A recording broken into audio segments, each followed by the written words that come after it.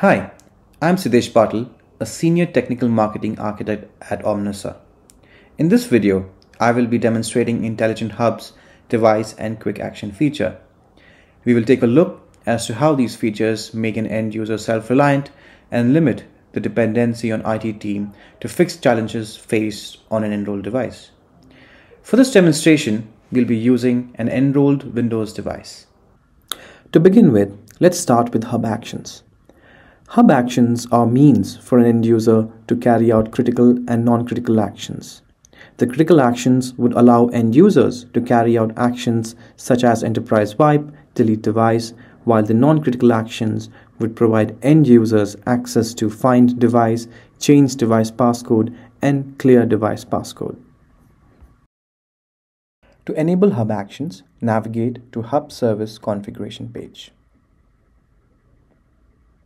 Within the Workspace ONE Hub Service Configuration page, select Employee Self-Service and edit the Device Self-Service settings.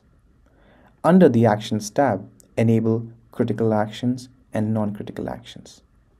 Click on Done once you have enabled these settings. Save the settings. Now let's take a look as to how the end user views the Hub actions on an enrolled device.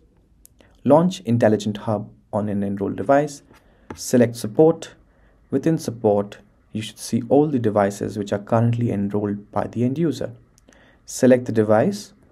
In here, you should find all the device actions under the Actions tab.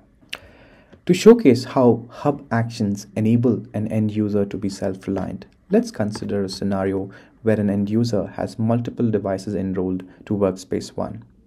One being a Windows 10 device, which is corporate owned, and the other being an Android device, which is a personal phone. For this example, let's consider that the user has either lost or misplaced their Windows device. In order to help secure this device, the user would typically reach out to the IT team, and the IT team would track the device and carry out required actions. Now, the time taken for the overall process might not be sufficient for the device to be in a secure state. To help the situation by providing an end user access to such critical actions like enterprise wipe or lock device could drastically reduce the time taken for carrying out these actions, which could safeguard the device considering these situations. Now let's take a simple example of lock device. By clicking on lock device and selecting lock device again, your device which is stolen could be locked immediately. Now let's take a look at Quick Actions. Quick Actions is a feature which empowers end users to run custom workflows on an enrolled device to help resolve common issues faced by end users such as Wi-Fi connectivity, shortage of disk space, or even slowness of a browser. To enable Quick Actions for an end user, an administrator will have to create workflows on the UEM console. Now let's consider a scenario where an end user uses Chrome application to access company apps. Now, in the last few weeks, the user is facing issues with Chrome slowness. For this situation, an administrator will navigate to Orchestration on the UEM console and create a workflow for pushing a script which will actually help clear the cache of the Chrome application. In order to do so, create a new workflow on the UEM console. Give a name for the workflow.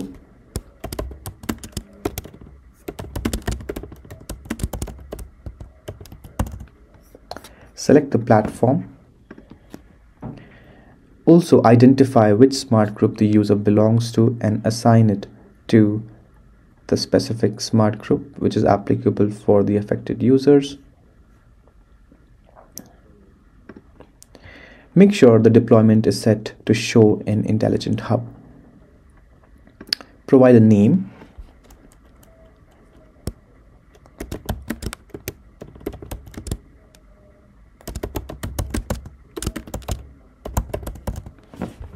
Upload an icon which is easy to be identified for the end user. Also, a description can be provided, but this is an optional setting.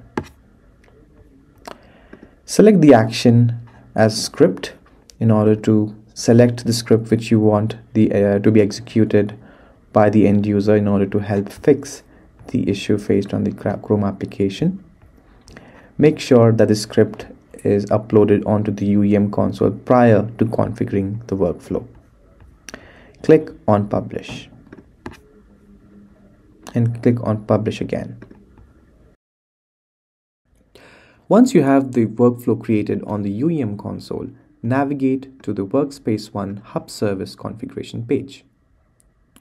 Within the Workspace ONE Hub Service configuration page, select Employee Self-Service and edit the device self-service settings.